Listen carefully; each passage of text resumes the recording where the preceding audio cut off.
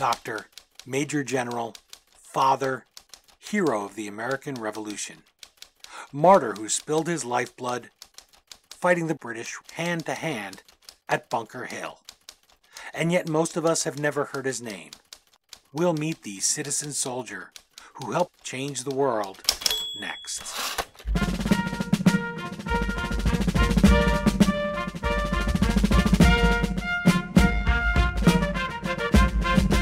Hello history lovers and welcome. I'm your host Dean Carianis and this is the History Author Show on iHeartRadio. Now #1 in podcasting thanks to loyal listeners like you. In this episode, I'm really excited to hop in our time machine with a passionate author who's going to take us back to, in Thomas Paine's words, the times that try men's souls. Once there, we'll get on the trail of a forgotten patriot, described as the founding grandfather of the United States of America for his early defiance of unjust British rule. Our guide on this journey is Christian Di Spigna, who brings us Founding Martyr, the life and death of Dr. Joseph Warren, the American Revolution's lost hero. As a physician, Warren put his life in danger to treat his neighbors in the smallpox epidemic of 1764. He then dared to speak out against King George's rule, a decade before the vocal patriots whose names we all know today. On September 6th of 1774, he introduced the first draft of the Suffolk Resolves in defiance of the Massachusetts colonial government and demanding the repeal of the Intolerable Acts, laws passed as punishment for the Boston Tea Party. He was demanding a voice long before those chants protesting taxation without representation.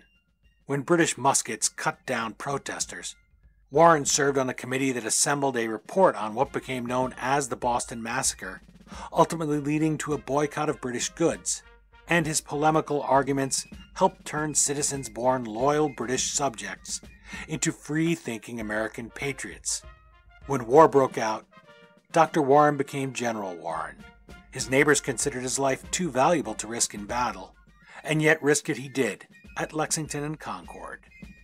Finally, he sacrificed himself at Bunker Hill, manning a redoubt against waves of redcoats, and staying at his post even after running out of ammunition, so his men could escape.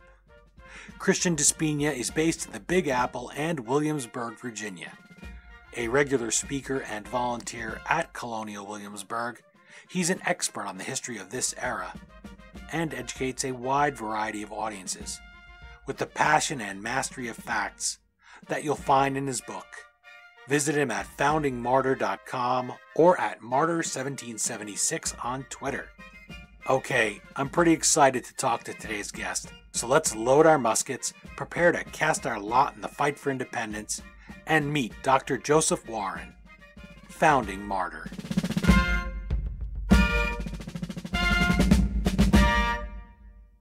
I'm joined on the line by Christian Di Spigna, author of Founding Martyr, the life and death of Dr. Joseph Warren, the American Revolution's lost hero. Thank you so much for making the time to chat with the History Author Show, Christian. I really appreciate it, Dean. Thanks.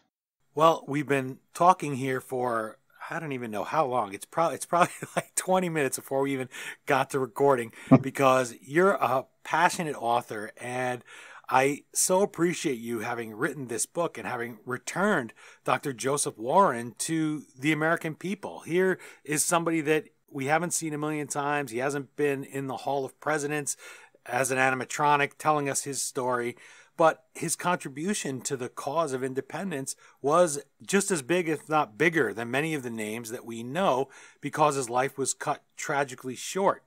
Now, for me, my journey in getting to know Dr. Joseph Warren was from getting your book, obviously. Feather S. Foster, presidential historian of First Ladies, recommended you to me. So for me, it was easy. I just had to click and open an email.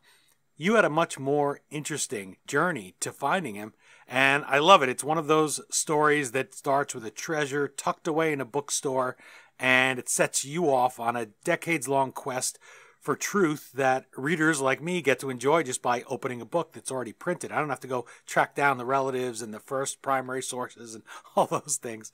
So let's travel back to revolutionary times and tell me a little bit about how you first met Joseph Warren. Well, I mean, you had always heard about him marginally, right? I mean, he's always been mentioned in, any kind of time you read a book about revolutionary boss, and the book is usually, if at all, will pepper his name. It's a sentence here, a sentence there, buried in a footnote. And when you start to get to know a little bit about him, like when I read that book from that bookstore, and that was totally serendipitous, you start realizing all these things. Wait a minute. So he sends Paul Revere on his midnight ride. He gets killed at the Battle of Bunker Hill. He delivers these fiery Boston Massacre orations. But why is he always relegated to a footnote? And that's when it began the journey. But it's almost a double-edged sword, because you realize, okay, now I understand why nobody's writing a million biographies about him, because the primary source evidence is so scant.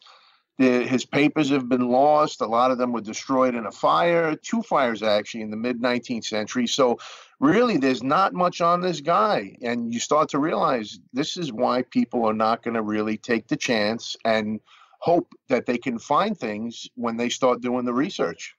I find those things so fascinating, because it's a discouragement that's built in, where they'll tell you, oh, there's nothing to find. I know for even my family story, which is something I'd very much want to know, everybody said, well, the Turks burned everything and killed the family that was extended family for the most part when your grandparents were thrown out of Asia Minor. And then when was the invasion of Cyprus, that's where my other half of my family came. So there's nothing out there to learn. And I didn't realize that was so ingrained in me until my wife started digging into the genealogy, and she found things. In fact, she found living relatives that we didn't know that we had. So when you aren't stopped by that initial moment of, well, there was a fire, everything was burned, you sometimes find things that make me, as somebody who reads history, shocked. I say, how could this guy, Christian, have found new primary sources that were never touched before? How could he have found relatives that nobody found before? It's almost a state of denial that you would be able to find that. And then your answer is, well, I looked. I just didn't take the first no for an answer. I said, well, let me check you on that, because you might be wrong and not even know you're wrong, telling me that there's no primary sources, right? Yeah, and that's the thing. I mean, and believe me, Dean, a lot of it is luck. It's easy to sit here and say, oh, well, I did so much research. I mean, I did do a lot of research, but a lot of it is luck, and a lot of it is being in the right place at the right time. And what was fortunate for me was when I went up to Boston, obviously I don't live up there. So when I would go up there, I would look at some of the material again for a 6th, 7th, 8th, 9th, 10th time. And sometimes when you have a little distance of time between you and this primary source, you're almost looking at it from a different mindset, different point of view, and you pick up things you hadn't seen before. And I can't even tell you how many things that I came across that were in plain sight that no one else just seemed to pick up on. I mean, it was really amazing. Take us back to the period when Dr. Joseph Warren is out there fomenting revolution, and say you were trying to recruit me to enlist in the patriot cause. And this is something I would think that at Williamsburg you're expert at, putting yourself in that moment, explaining and bringing alive for modern people what that would have been like. We're sitting in a tavern and we're going to meet Dr. Joseph Warren. You're bringing him in to talk to me, or maybe you're just using him as an example of why we need to fight. You're using some of his words that you've read to try and spark that fire of rebellion inside me. How would you describe this man that I was about to meet and that readers will meet in your book, Founding Martyr? Yeah, let's start with the taverns. They really are the nerve centers of the rebellion. So it's the movie theaters, Broadway, hotels, speaking venues, ballrooms. You can get a newspaper there. I mean, it's everything in one. Really, the taverns are the entertainment centers of any town or city. And, it's so relevant to today. That's why when I hear people say, well, history's boring, no, history is alive. It's repeating itself. Earlier we were just talking about the 1764 smallpox outbreak. So in a town like Williamsburg, Virginia, where there's 15,000 residents today, it's the same as it would have been in Boston in the 1760s. And imagine there's a young doctor who was on the forefront of these smallpox inoculations, saving lives.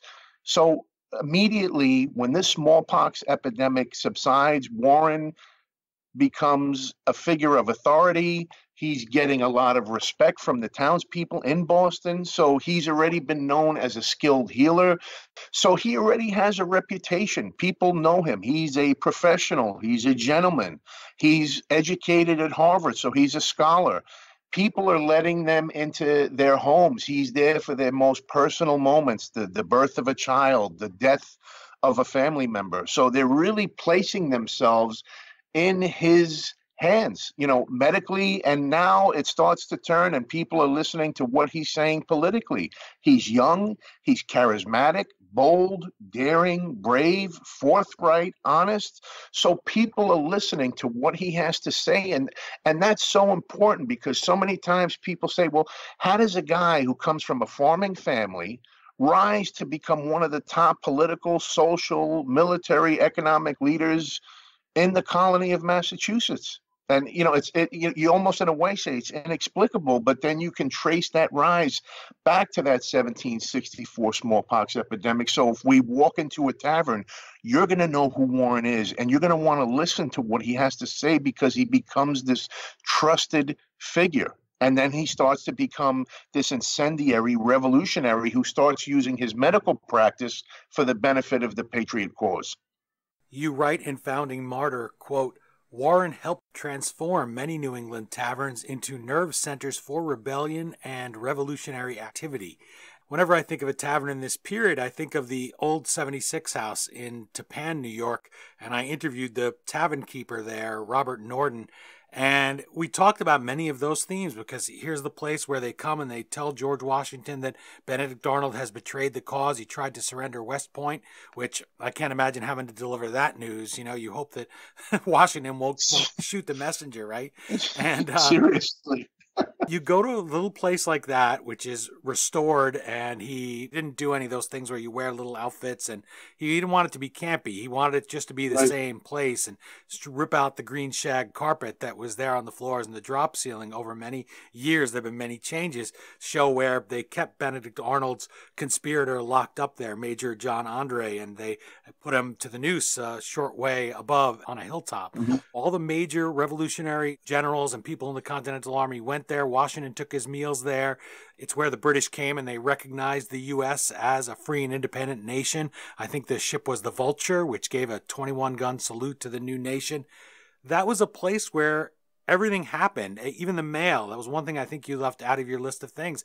If you needed to get your mail, you'd say, well, send it to the 76 house. It was then called Maybe's back in George Washington's day, and I'll pick it up there. Exactly. If you needed to find out what was going on, you'd go there. If you needed to hire somebody, you would go there. Or transact business, right? You would go there. For Dr. Warren, people were ambivalent, some of them, about independence. And it would have been easy, I'm sure, to say, well, I'm a doctor. I'm not going to take sides in this. But he chooses to. What is it about him, do you think, as a person that makes him have that broad perspective and decide he's going to throw in against the injustice of crown rule? Yeah, I think one of the things is, right, you and I are both from New York, New Jersey area. And if you think about it, this is a highly stratified social hierarchical society in Puritan Boston, but Warren is not born with this silver spoon in his mouth. So he can walk into a tavern and relate to these, working class people, people on the docks, at the port of Boston. He's not an aristocrat. He's not part of this upper echelon. So he's not walking in. He's not snobby. He can relate to so many, he when you think about it, he can relate to every single rung on that social ladder. So a guy like him who's walking into a tavern, he can relate to those people. They're going to listen to him. And that, I think, is one of the keys to his charismatic personality, right? Because he is a gentleman. He did go to Harvard. So he has the it factor.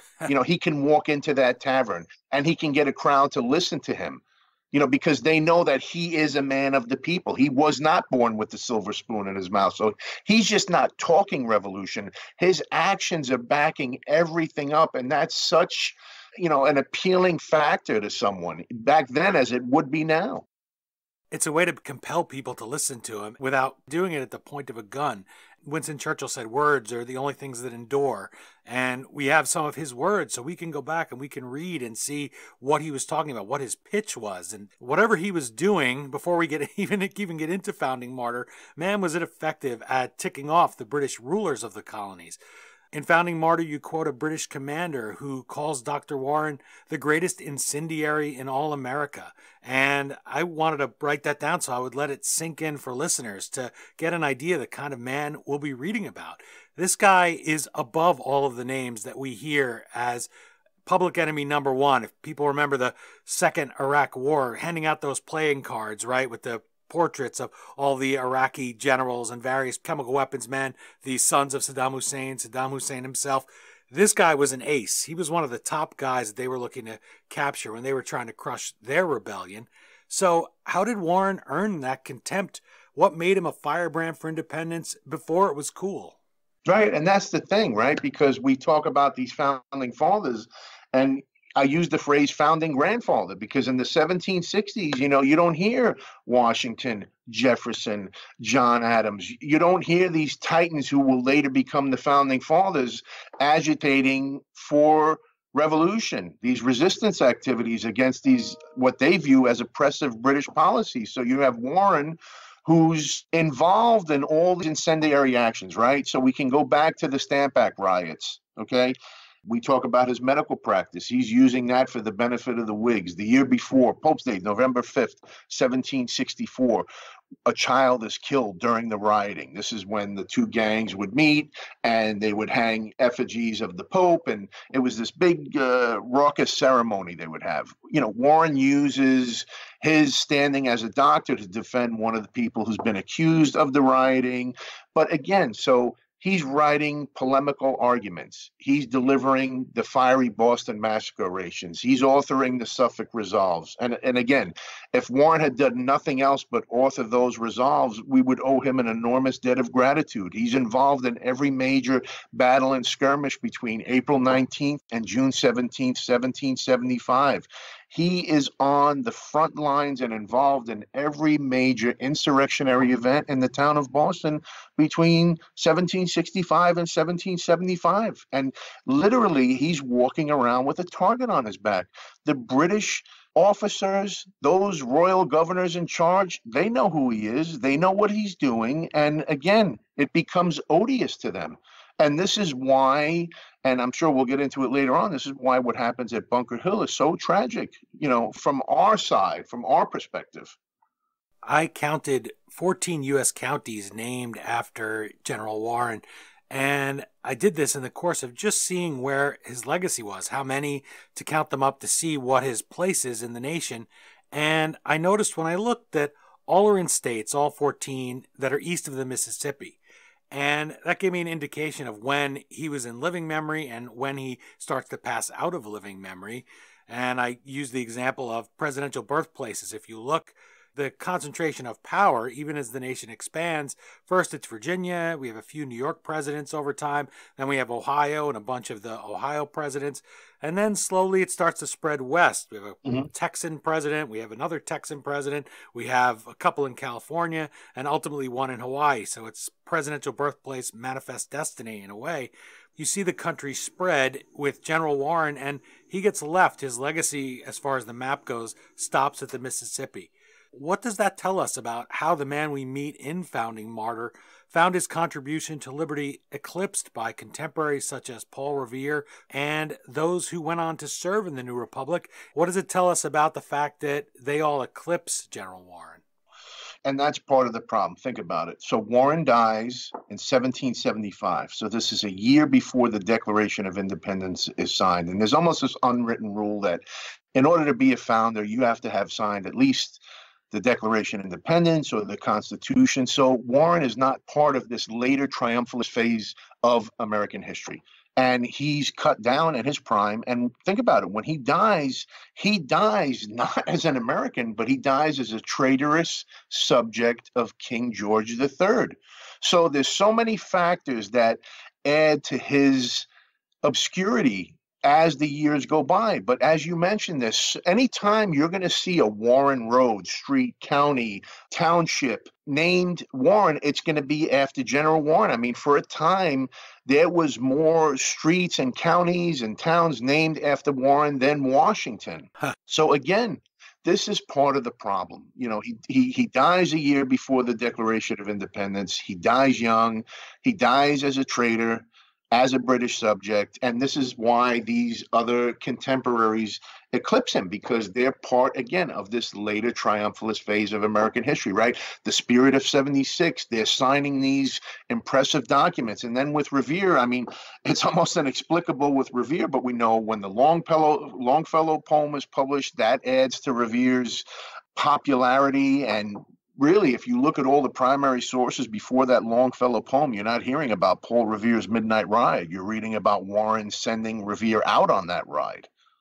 It's good PR to have a poem written about you, especially in that era. Right. It's real catchy, but it's true that you got to be the guy who sends the guy to go. But hey, he has a horse and everything. Right. It makes it more and more exciting story, more dangerous, more dashing at the time. Right. And when you don't have somebody there to push your legacy, that's part of the reason. And when you die tragically, it's not necessarily going to land you in front page in the history books when so much else happens after. He's almost like the opening band for the Rolling Stones, because all the action is going to happen later. And even if you're really good, you're going to get lost in the shuffle. I mentioned author Feather S. Foster and that she recommended Founding Martyr to me. I interviewed her about her book, Mary Lincoln's Flannel Pajamas and Other Stories from the First Lady's Closet. She suggested I ask you a question early on, one that's easy to overlook. How old was Joseph Warren when he was killed at Bunker Hill? Well, he was 34 if we're doing the, there's the Julian calendar, the Gregorian calendar. So if you're going by the Julian, he would have been 33, the Gregorian 34. And I think I have that right. By most accounts, histories, he was days after his 34th birthday when he was killed. I mean, so you can imagine, just think about it, Dean, right? I mean, you're an expert on presidential history. So think about all the volumes and volumes of paper that are in the George Washington papers, the Thomas Jefferson papers, the John Adams papers, just the letters between John and Abigail Adams alone. And then you look at a guy like Warren who hardly has a paper trail. And then you start to understand, well, this is another reason why he's such an obscure figure. It's easy just to put him in there as a footnote, I guess, and forget about him. Absolutely. He's not insisting like the Adamses. When I speak sometimes to people from the Revolutionary era, authors from that era, I don't speak to the actual people from the Revolutionary era, although that would be awesome. That would be awesome. But when I speak to the authors, I say, the Adamses, they were so down on themselves, pages and pages of John Adams lamenting, I'm not good enough, I'm so vain, I'm so terrible at this, I'm too short, I'm too bald, I'm too angry, all these things that he had. Everyone else talks smack about the Adamses. And then you look at history books and you say, the Adamses are the one that will have the last word on hundreds of people from this era. Right. They're the ones who are going to write, oh, I don't know anything about you except what John Adams wrote, because many times they burned their own papers. And I think that's one good reason, if you went back to that time, to say, stay on the Adamses' good side, or at least, even if not on their good side, go there, because I think they write very fairly. I mean, they write about how horrible they are. I just said that about John Adams. But go to them and say, hey, can you write something down? At least have dinner with them, something, because there's going to be nothing left.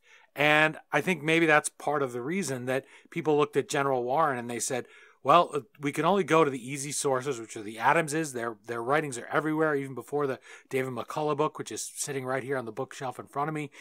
But they said, well, we can't find it in the easy places. And the hard places, especially before the internet age, those books that you were talking about finding, those written materials, you might not even know that they existed. And so you're just going about things, and 100 years passes. Why not write about somebody I can find easily, like John Adams, like George Washington? Why not focus on them? And then here we have a man who dies in service of a country that doesn't exist yet, being forgotten. Yeah, I mean, and that's the thing. The first full biography written on Warren comes out in 1865. And, again, it's this like glass half empty approach to the scholarship. And even one of the contemporaries of the day, if you wanted to call it a book review, but the former Massachusetts governor reads the bio on Warren in 1865, and he says, this is more of a biography of Samuel Adams than Joseph Warren. And I mean, the biography was great because it included so many snippets from primary source letters. So, I mean, it really was a wealth of information. But again, when you read it, you're not really getting the personal side of Warren. And so the second full biography that comes out about Warren comes out 100 years later, in 1961. And his biographer writes something to the effect in the introduction of, this is only the second biography in 100 years on Warren, and it's only intended as a new look at his public career because a personal biography of Warren cannot be written. So, I mean, think about that. Think of his own biographer is kind of throwing in the towel on his personal life. Yeah, just declaring to everybody who comes, oh, there's nothing there. Forget it. Don't look. This is something that African Americans run into too. They call it the wall in genealogy. That's often the case. But now people may not even be thinking that there are genetic tests, DNA tests. Right. Now we're hearing more about that. And there are papers out there. There are whole factories of people that are writing things down. And hopefully you could find something. And not everybody has royalty. When you hit royalty, my wife always says when doing genealogical research, that's great because they kept track of everything. Right. It's all the way back. And you can go generations and generations. But most of us didn't have that. And often it's in a language maybe that you don't speak or it's some obscure place. Right. So the fact that you didn't give up, I just love that. You pressed into it because you're the perfect guy to write this book. I don't want to use the word destiny for you that you were destined to write this book because when we're talking about Warren's destiny, it's such a big destiny. Right. Joseph Warren makes a singular contribution to the cause of liberty. And we deserve to have a piece of him. We deserve to know him again. And people can do that through Founding Martyr. If that's part of your destiny to write this book, what a great one to have. Yeah, I mean, and I guess a word I would use is I'm no genius, I'm not brilliant, but I am relentless. And and like we were talking about before we started this conversation, we were talking about the family and how I became very good friends with the direct descendants of General Warren. And it almost became like a personal mission to try and find as much as I could, because anytime I would find something, I would call the family and say, hey, you won't believe what I found. I found XYZ. And they'd be like, oh my gosh, I remember my grandmother talking about this when I was a kid. It's been lost. Wow. I mean, that was part of the excitement, right? It's one thing to have the excitement to come across something new, right? Because like 9 out of 10 times when you're following leads, as I'm sure you know, Dean, it's a dead end. But then you get that one little gold nugget. And so you get that rush from it, but then you get to share it with the actual descendants. And that's an incredible feeling.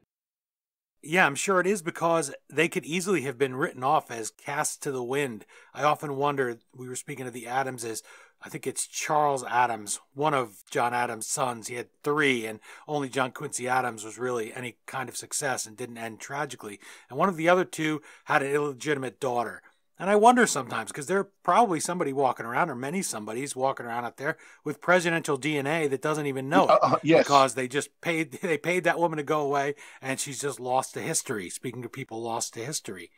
Warren's wife, Elizabeth, she dies after only 9 years of marriage. So that gives you an idea of the age of the 4 kids that are left behind when he dies just 2 years after that. Elizabeth, Joseph, Mary, and Richard. I wanted to go and say their names out loud for them to be in this small area of the historical record, because here they're orphaned when their father is killed.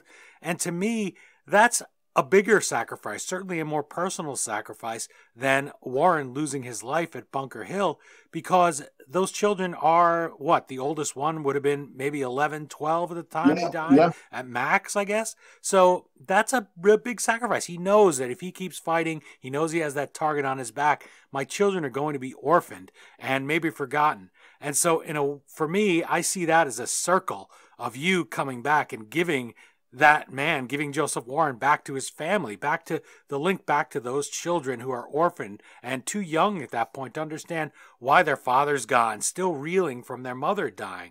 You went and found descendants that you told me people forgot about. They said that was another thing that you refused, that you were relentless about, that you refused to accept. You said, they told you, well, his bloodline died out. And you said, okay, let me just fact check that for you for a second. So Tell us a little bit about Warren's marriage and the home life and the fate of the children and the descendants. Right. And so, this was one of the challenges when the project began because we had only two things about his wife, Elizabeth, a death notice and a marriage notice. And I was able to find her father's probate will, which opened another keyhole into Warren's life to see what they inherited from her father, because her father was a wealthy merchant, an Anglican, a Mason. Turns out that they inherited half of what was called Houghton's Wharf. So this is going to have consequences because it's connecting Warren to the seaside population, the sailors, the ship captains. So this is going to have major ramifications when the Boston Tea Party occurs. When the children are all orphaned, it becomes a heartbreaking story because at the time, Warren is engaged to a Mercy Scully, and she has care of the children, and she's telling Warren's brother and the mother that General Warren wanted her to care for the children, but, they're taken away from her and brought to Warren's mother. And it's this nasty custody battle that ultimately ends and resolves peacefully. And his fiance becomes friends with the family and is in touch with the children. But, their home life, again, there's so many questions. I was able to find out that they were actually building a mansion estate in West Boston, and he was having all these custom construction upgrades done. You realize that he has his medical practice in the home. The children are really small. I was able to find out through the family tree from the direct descendants that they actually had a child who died in infancy. And so you see that they would have shared that heartbreak of losing a child and, relatively young. And then you see Warren's wife getting sick. They transfer that Houghton's Wharf property to Warren's brother a week before Elizabeth dies. And, there's a little poem that he wrote when she died. So it's one of the rare views into Warren's personal life. But again, it was such a challenge because we didn't even know where Elizabeth was buried. We didn't know anything about her. Wow. And it turns out even the painting that was done it was ascribed to John Copley. I found out that it wasn't painted by John Copley. It was actually painted by Henry Pelham. So again, there's all these little things. And I mean, it's not a whole lot, but it does add to more than what we knew about them previously. How did you find the descendants? What's the road to that? Because I bet that wasn't simple. Warren is not exactly an uncommon name, and you have no way of knowing if it's been carried down. Dean, believe it or not, it actually was incredibly simple. I mean, it's almost laughable. And I'm going to tell you because there's two ways. First, I started doing a Google search and I started, Warren descendants. I came across, I think on the 8th Google page, I came across this thing about a furniture store in Warren County, Virginia. And it was claimed that they were the direct Warren descendants. But what I did was when I was at the Museum of Fine Arts in Boston, the Copley painting of Warren, the trustee of the painting was someone called Carolyn Matthews. So I called, and it turns out she's the 5th great-granddaughter of Dr. Joseph Warren. She's the trustee of the painting. She put me in touch with the family historian, and that's how it happened. And I said, I don't understand. Every single book, every biography, any magazine article, piece written about you in the last 150 years claims you guys don't exist. And he started laughing, and he said, yeah, we're almost as obscure as Warren. And it's just incredible because there's about 30 of the relatives. And Carolyn Matthews, she carries on the medical tradition. She's a doctor at Baylor University. And every year she's giving away an annual Dr. Joseph Warren Prize. Wow. When you really get into the nuts and bolts of the family, you realize not only is there a medical dynasty, but there's a military dynasty.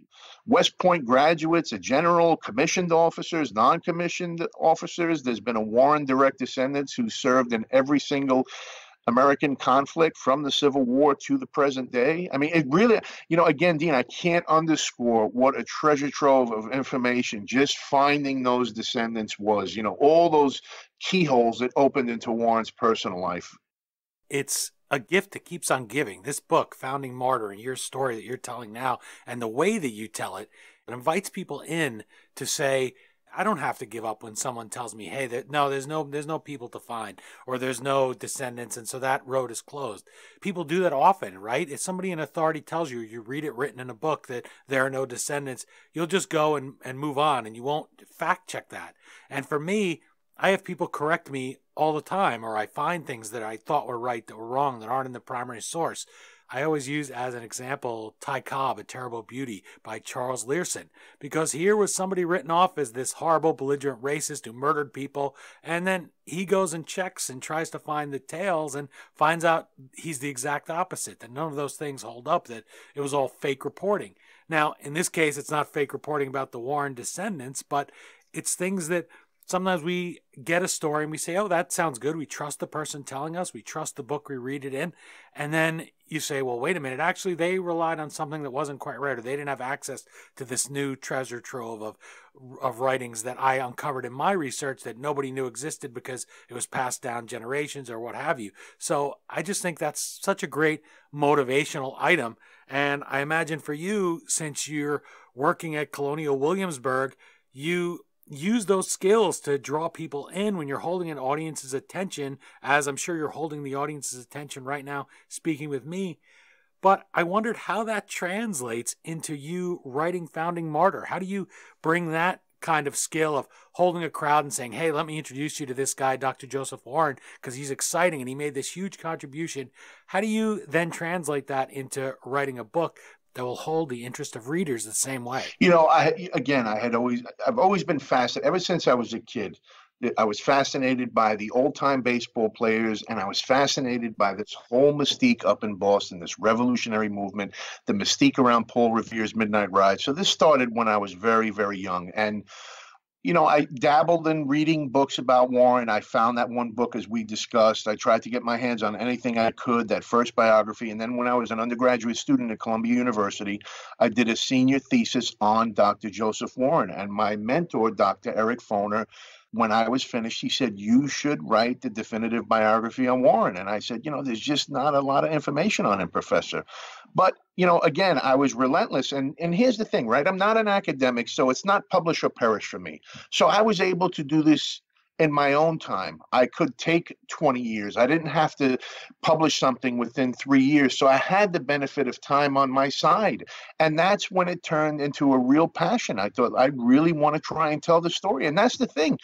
Dean, as you know, when you start out on this research journey, you don't know if you're going to gain enough information to make this into a book. Is it just going to be a long article? Will it be, an op-ed piece or anything? And honestly, so really for the first 10 years, I wasn't even thinking about publication.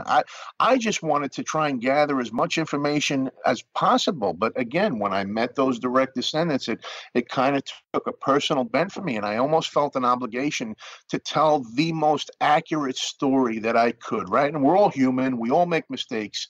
But I really did the best I could to get the information from primary sources and to tell it in a way that wasn't biased, that wasn't subjective. And really the goal was, I would love for Dr. Joseph Warren to read this biography and say, yeah, you came very close to describing accurately my life. Well, I feel as if I've met him through your book, and I feel so relieved, which is the last phase of the emotion I'm feeling, that it's you that wrote this book, because I feel that in the hands of somebody who's a certain kind of academic who writes a book and then doesn't want to do any promotion, doesn't want to talk about it, it's just writing for other academics, not writing for people to pick up and enjoy at the beach, because that's somehow less of an endeavor than it is to write for other academics or to use in the classroom. And to me, why not take Dr. Warren to the beach with you?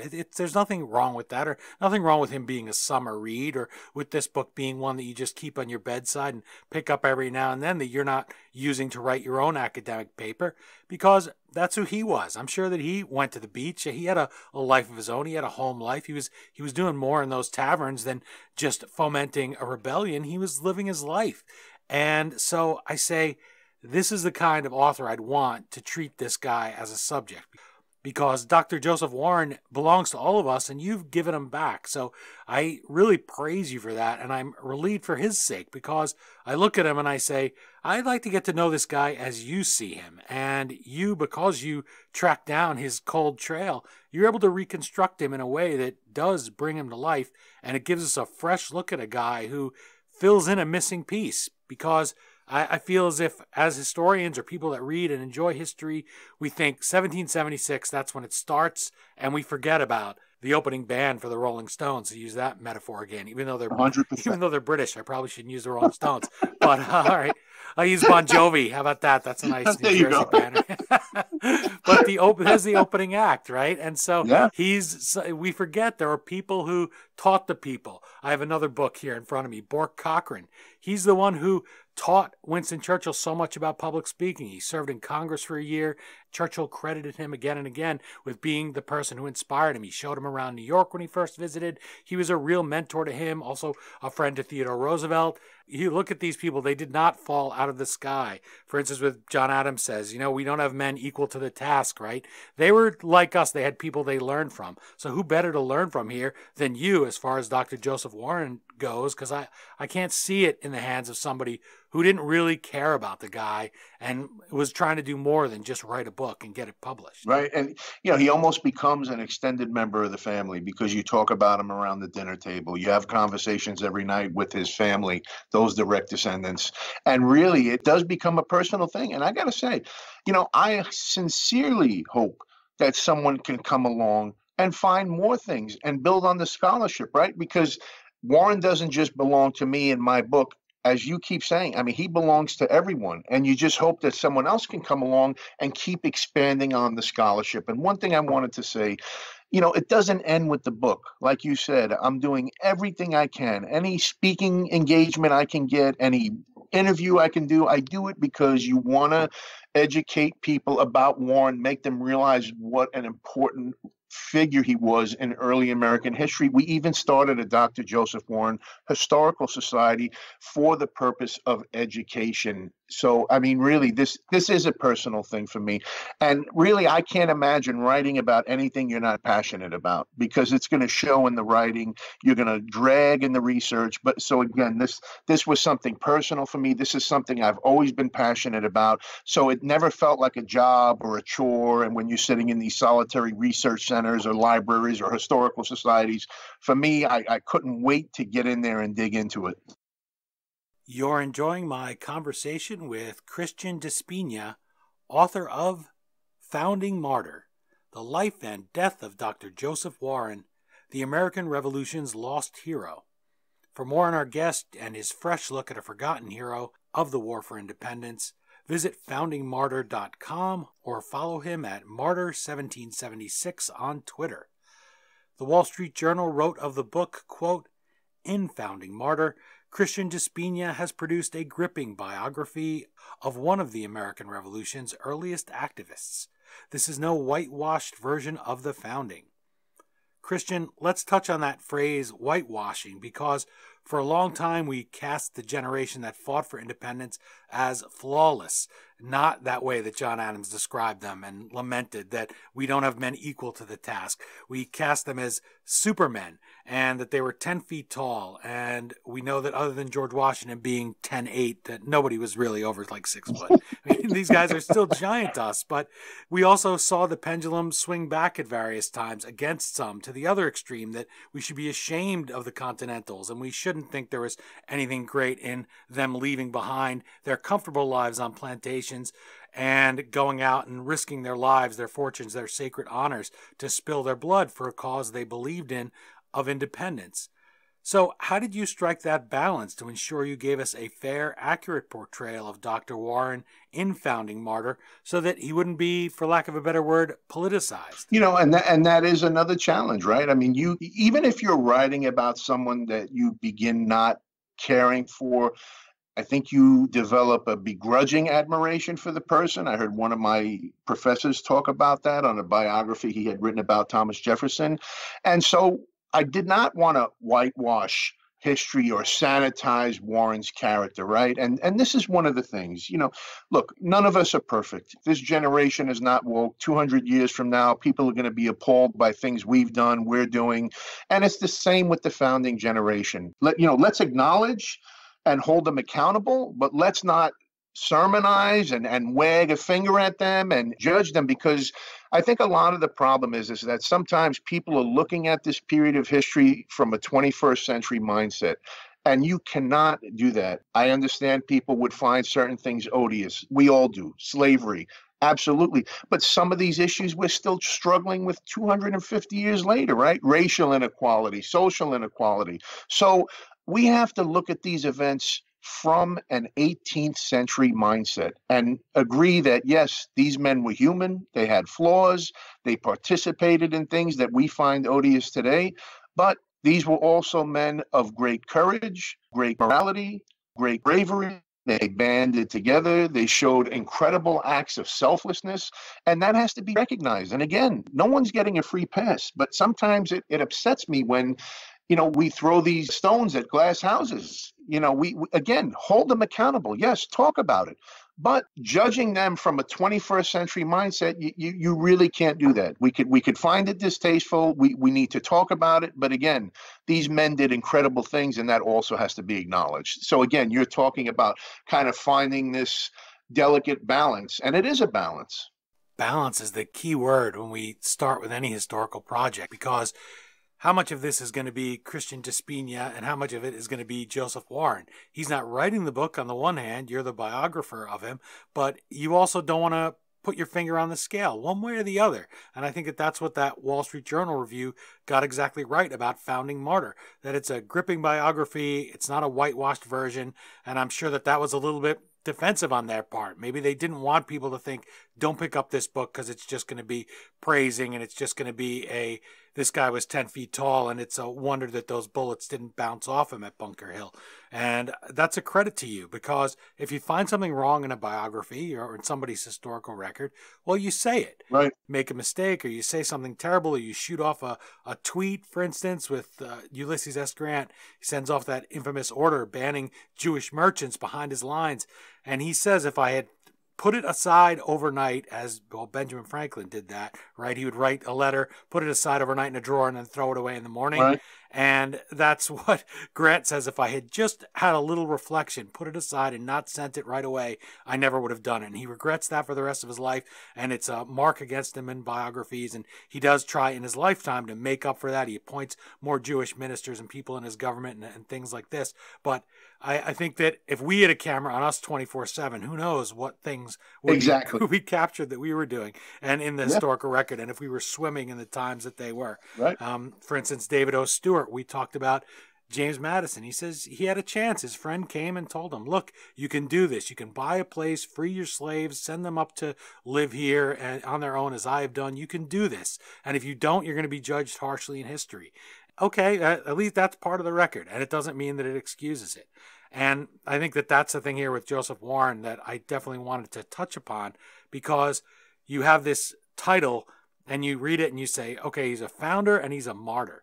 And even the word martyr, it's fallen out of use for us in the Western world, and I guess in the Christian world, because that's where we used to hear about martyrs, and you still have sainthood and people becoming saints, usually not for being martyrs in the Catholic Church in modern times, but that's a word that is very strong, and he qualifies for it. He really is a martyr. He really does lay down his life, leaves those 4 children behind because he believes in liberty, and he's fighting at Bunker Hill.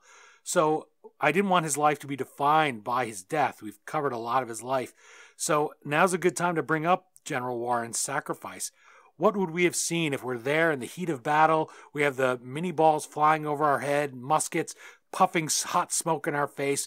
We're there, we're fighting, the redcoats are coming, the redcoats are coming.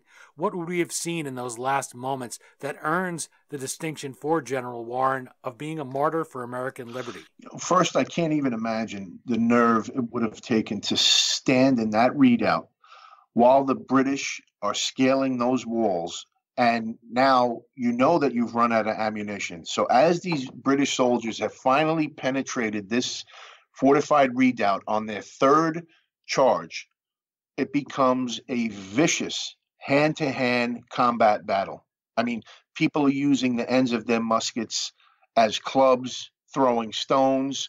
It's a bayonet charge that the British make. So now just imagine the glint from those bayonets and all this dust, like you said, and the smoke from the burning of Charlestown, and fighting hand to hand. Now, Warren is the last person to leave that redoubt because he is directing the retreat, And this was another thing that kind of I never understood. So many times you read the histories of this battle, and when they mention Warren, it's almost as if he's a cheerleader. Well, he shows up in his fancy clothing, and he's just there for moral support. No, he shows up with a sword, a musket, pistols. He's actually fighting. And he's the last to leave that redoubt because he's making sure his men are getting out of there. And again, I can't imagine the nerve it must have taken to stay there like that. And he's killed in the last minutes of the battle. He's shot through the face and he's killed immediately. Now, what happens, Dean? Think about it. Who were the heroes at the time in the colonies? I talk about this all the time. There's no Superman, Spider-Man, Thor, popular musicians, sports stars. The heroes are either nobility or military figures. And at the time Warren's killed, the hero in the colonies is a British general, General James Wolfe, who's killed during the French and Indian Wars. So this is sort of, this double-edged sword. When Warren is killed, immediately he is catapulted not only to hero status, but he immediately becomes the first, quote, American martyr, because the hero before this is a British general. Now, an American general becomes the martyr. But this one day overshadows all his resistance activities for the decade before, so that if we do remember him today at all, it's either, oh, right, he's the guy who sends Revere on his midnight ride, or, oh, yeah, he's the guy who's killed at Bunker Hill. We don't remember the Suffolk Resolves, the Boston Massacre orations, the non-importation agreements, the constant resistance activities, the polemical arguments. All that is kind of fallen by the wayside. And he's really, if remembered at all, it's just for those two things. And again, like you said earlier, he's eventually overshadowed by his contemporaries. You mentioned his writing, and he writes a series of columns under the name Pascalos. So that's June 1766, a full 10 years before 1776. And I wanted you to describe the state of politics in the then colonies in that year, and how did reading those pieces help you flesh out your subject and develop this passion for the guy that listeners can hear right now in your voice and that they'll find in Founding Martyr? I think the incredible thing that struck me about those articles was how vicious the attack was, because if you look at other contemporary pieces, they're not using the name calling. I mean, he is calling out the royal governor, Francis Bernard. He's calling him worthless, treacherous, a beggar, calling him insane. I mean, it's so outlandish for the time. And really, this is really an early instance of political spin. I mean, it's so bad that Francis Bernard wants the publishers of the Gazette arrested, right? And we know that this has happened before with John Peter Zenger and James Franklin. I mean, it doesn't come to pass, but these articles are so incendiary, and it's considered so outrageous that someone would actually come out with such harsh language. And again, you're talking 1766, 1767, almost 10 years before the signing of the Declaration of Independence. And again, the language is so outlandish. I mean, the name calling, the smear campaign, that you start realizing, like, this is someone who really is so radical so early on, before really anybody else was, other than Samuel Adams. You mentioned Samuel Adams, and it made me think of John Adams praising Warren. Here I just mentioned about him and John Quincy Adams and Abigail Adams getting the final word on a lot of these founding figures that we don't find records of anywhere else. A newspaper refers to Warren as godlike. And you say that many felt he was destined for greatness and even to eclipse Washington. When we think about how many places, there's a whole state named after Washington, right? Here in New Jersey, I think we have 6 Washington townships, or townships of Washington. His name is used all over the state. And then that's nothing like, you think, the rest of the country, all the Washington avenues and streets and towns and boroughs and counties. Washington, D.C., the capital of the country, is named after Washington. All of those statues of him. And here you read contemporaries saying, we thought that Joseph Warren was going to be greater than Washington because of his skills and his commitment. So how does your view from this distance measure up with those evaluations of his interrupted destiny?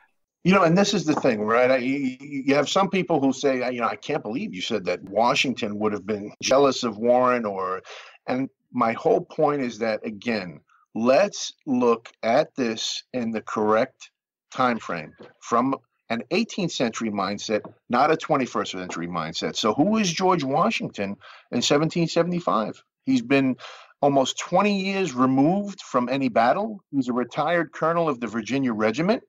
When he is nominated as the general of the Continental Army and shows up in Cambridge, a lot of people don't know him. He will eventually become Washington. But again, Washington is not the Washington we know today in 1775.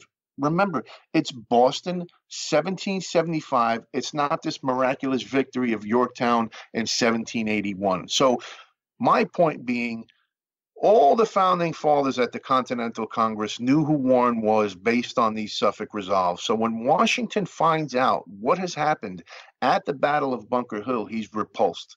When he finds out how vicious these men were slain on the battlefield, wounded, run through with bayonets. And these are from British primary sources talking about beating in the heads of the wounded patriots with the butts of their guns and running them through with their bayonets. Now, Washington arrives. Soldiers from the provincial army are saying, a new general arrived today. I don't know the name Washington. And just to underscore the point, Dean, in 1774, when John Adams first arrives in Philadelphia for the First Continental Congress, he writes a letter saying, I met a man by the name of George Washington today. I never heard of this man before. So again, when Washington arrives in Cambridge in July of 75, he has to fill Warren's shoes. First of all, Warren has just paid the ultimate price on the battlefield. Someone of Washington's character, his bravery, his morals, his ethics cannot help but admire the fact that Warren paid this ultimate sacrifice on the battlefield, leaving behind 4 orphan children. Warren is a man of the people in Massachusetts. Washington is an outsider. Northern and Southern rivalry is nothing new, as you know, Dean. It was alive and well during the Revolutionary period.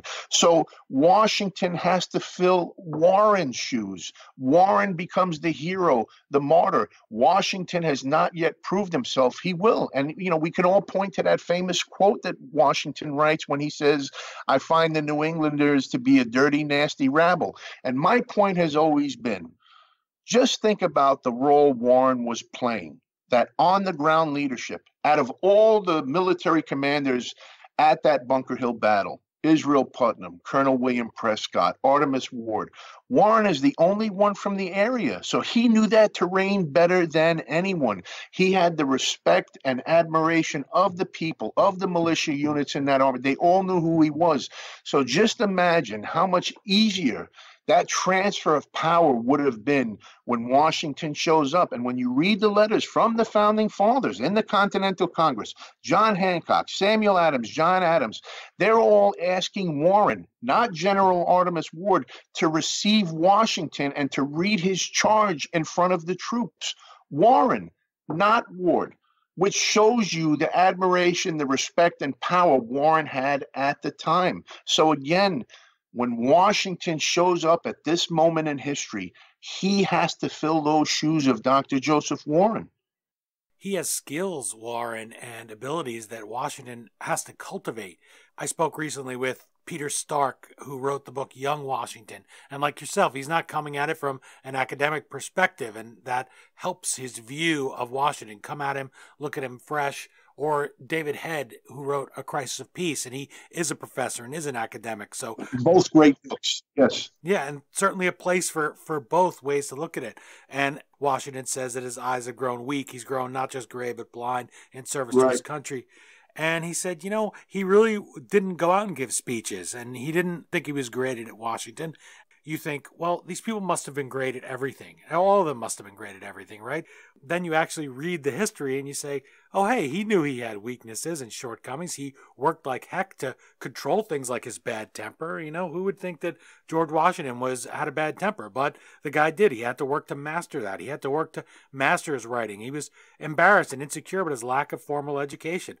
These are things Warren wouldn't have had to worry about. He would have slid into that role nicely and had the respect that Washington, who'd never won anything, who, if anything, kicks off the French and Indian War with his impetuous behavior when he's out with General Braddock and he's serving with the British, it seems like Warren would have had a much smoother transition, would have been much more respected and less ignored. And I don't think that it diminishes Washington at all to say that, because No, it doesn't. Right. as you said, he arrives there and he says, gosh, I've got to live up to this guy. He's inspiring to George Washington, and he could still inspire us today thanks to Founding Martyr. How cool is that? Yeah, I mean, and again, if I could sum it up in one sentence, it would be, before there was George Washington, there was Dr. Joseph Warren. It almost seems that Washington's trajectory to godlike status was when Warren exits the scene. But, of what I have no doubt of, we could sit here and speculate, would Warren have been a president? The one thing I do know is that he would have been just as important in the post-revolutionary period as he was in the pre-revolutionary period. And you could think about him living easily into the War of 1812. And so I know that that's a war that people don't talk about much unless they describe it as the Second American War of Independence, fighting against the British. And you think of him being alive in a way that Washington wasn't, as a guiding force. And I think that absence of him, the fact that his destiny is interrupted, makes me, having read Founding Martyr, realize just how valuable a guy he was. Yeah, there's really no doubt about it. And again, you don't want to create this mythological mystique around him, but it really is. You really can't ignore the facts. I mean, he was everywhere, doing everything. He was the only founding father, like I said, involved in every major battle and skirmish. He's almost killed at the battles of Lexington and Concord. He's killed at the Battle of Bunker Hill. Where are the founding fathers in this period? They're all sitting in Philadelphia, at the tavern and in Carpenter's Hall. I mean, he is the one. Again, I say this in the book. He did it all: voice, pen, and sword. We have time for one final question, although you could probably tell I haven't been watching the clock at all in this interview because I'm just loving talking to you and learning about Dr. Joseph Warren. But I'll say we only have time for one more. Joseph Warren is a lost hero of the American Revolution. Lost no more. You've returned him to us in your book as patriotic car keys that the American nation had lost for too long under the national couch cushions. What do you hope that readers will learn from Dr. Warren's example, not just on the battlefield, not just on the home front as a physician, but in general to inspire them in their lives? Because I feel that a good historical figure, you can look at him and find a lot of things. You can look at her and find a lot of things and find a way to be inspired. So what do you hope with Dr. Warren will inspire your readers?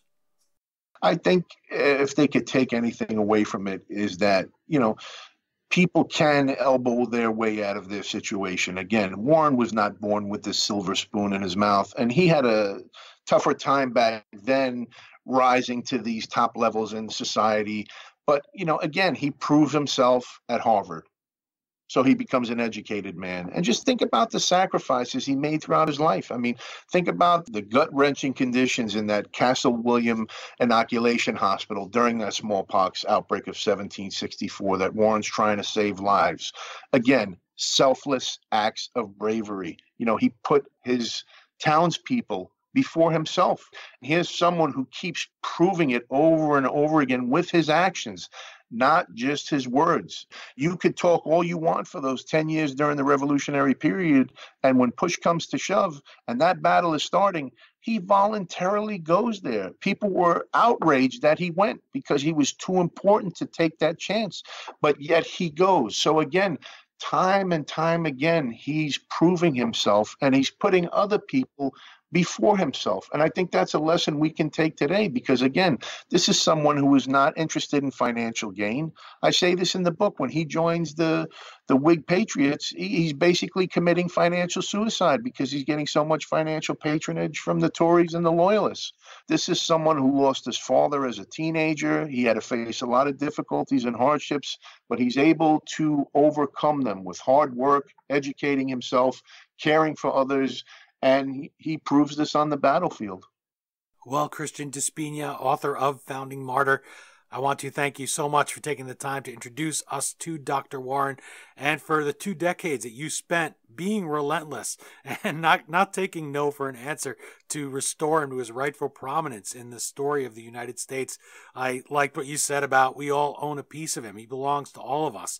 And so I hope people will take the time, go and meet him, pick up your book, and really be inspired by the guy in a cause for liberty that he didn't even get to enjoy the fruits of. He wasn't there at the big signing ceremony. He wasn't there at Maybe's Tavern, now the old 76 House, to see the final victory and see the British finally surrender control of the colonies. But he laid down his life just as one brick in that great path that is the American story. And we're all bricks today, and you've given him back to us so we can look back and remember his sacrifice.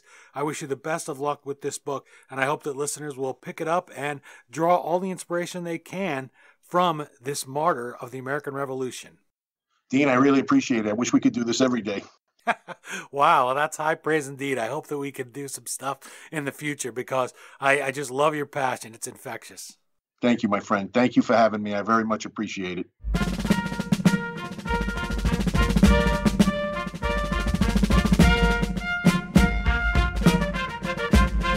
Again, the book is Founding Martyr, The Life and Death of Dr. Joseph Warren, the American Revolution's Lost Hero. As always, you can find the Amazon link to purchase your copy at thehistoryauthor.com page for this episode. By buying the book through us, you help us keep the flux capacitor on our time machine humming like usual. Thanks to Christian Di Spigna for bringing all of his passion today, and for giving freedom-loving people everywhere back a founding father lost in the mists of history. Find our guest at foundingmartyr.com or Martyr1776 on Twitter. Or you can find him at Colonial Williamsburg, personally taking people on trips into the past. And you can let us know what you think of the book and the interview on Twitter at HistoryDean, Instagram at The History Author Show, or Facebook.com/HistoryAuthor. And there's our new YouTube page, where you can find our full archive of almost 200 interviews.